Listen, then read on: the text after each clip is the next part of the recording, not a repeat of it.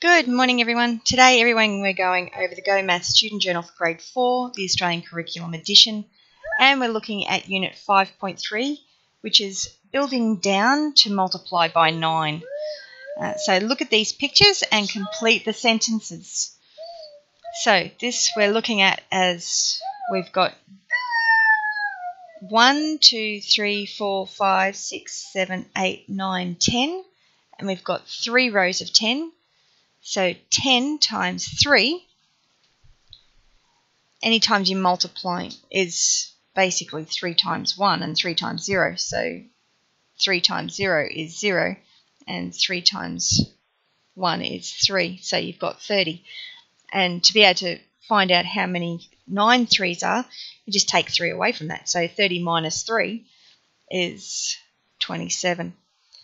Now, if you have trouble doing that, you can count these if you like, but the whole idea of this is to show you quick ways to be able to multiply by 9. So we've got write the answer, then use the sentence to help you complete the 2 9 facts. So 10 2s are 20. So 9 times 2, 20 minus 2 is 18. So now we know 9 times 2 is 18, and because it doesn't matter which side of the multiplication these numbers are on, 2 times 9 is also 18. So then you've got 10 times 5, so that's 50. 9 times 5, 50 minus 5 is 45. 5 times 9 is 45. So it makes it really easy to know what either 5 times 9 is or 9 times 5 is.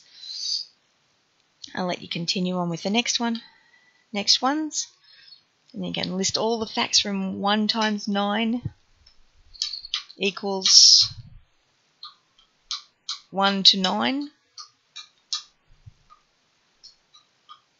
times 9 equals 81.